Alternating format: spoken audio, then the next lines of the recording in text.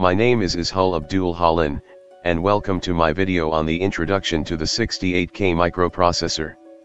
This video is the first part from a 6-part series that aims to give you introductory knowledge about this topic. Hopefully at the end of the series, you would have gained an understanding on what the 68K microprocessor is, how it works and how it is programmed. History of the 68K microprocessor. The 68K microprocessor is an integrated circuit device that was invented in 1979 by a company called Motorola. This is a picture of the prototype of the first 68K microprocessor. The integrated circuit is packaged in a dual inline package as seen here. The earliest 68K microprocessor was fabricated using the HMOS process. HMOS technology is based on the NMOS technology, and it allows thousands of N-channel transistors to be fabricated on one silicon die. Thus, making it a suitable technology to be used to fabricate the 68K microprocessor, which has about 68,000 transistors on board. The chip is powered from a 5-volt DC supply. Its minimum clock speed is 8 MHz and can be boosted up to more than 12 MHz. This was fast for the time, and in fact, these speeds are still relevant for producing real-time circuits today. In 1985, a Japanese electronics device manufacturing company Hitachi introduced the first CMOS version of the 68K microprocessor.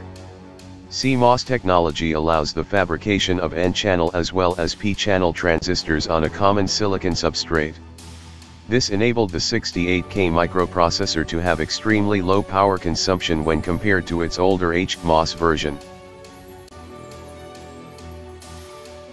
The 68K microprocessor is a very complex system of integrated circuits fabricated on a chip.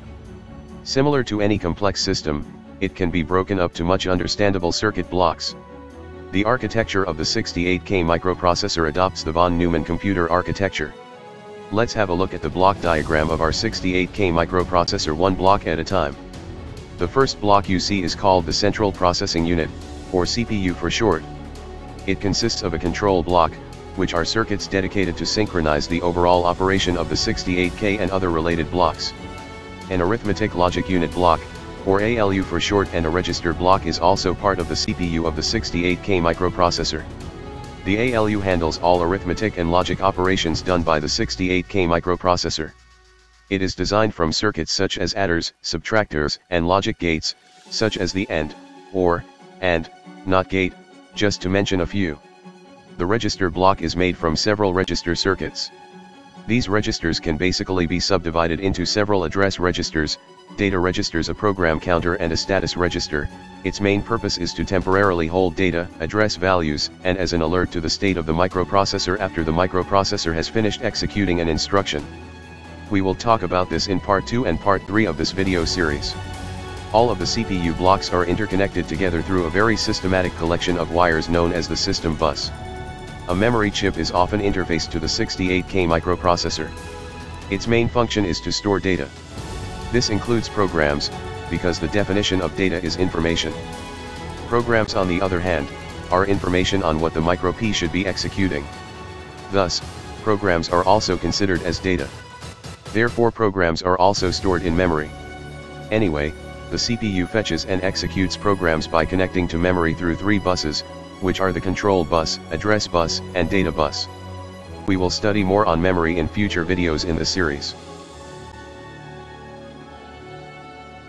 This picture shows the actual silicon implementation of the 68K micro-P. The die size is approximately 6.24 by 7.15 square millimeters. It is small that you can place it on a coin.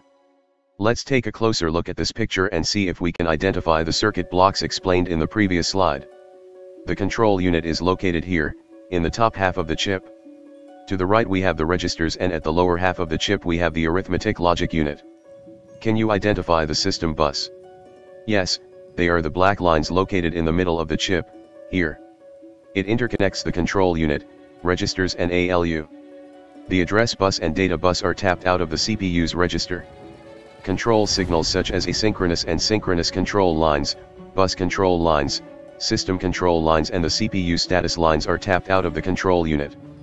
In order to write low-level programs, specifically assembly language specific for the 68K microprocessor, we need to have a clear understanding about the registers from a programmer's point of view.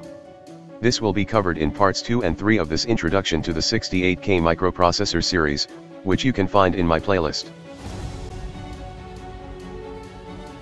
That's about it for the brief introduction to the 68K microprocessor.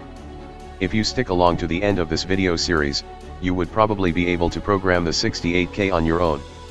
If you have questions, please ask them in the comments section and I will try my very best to get back to you. Thank you for your attention and have a nice day.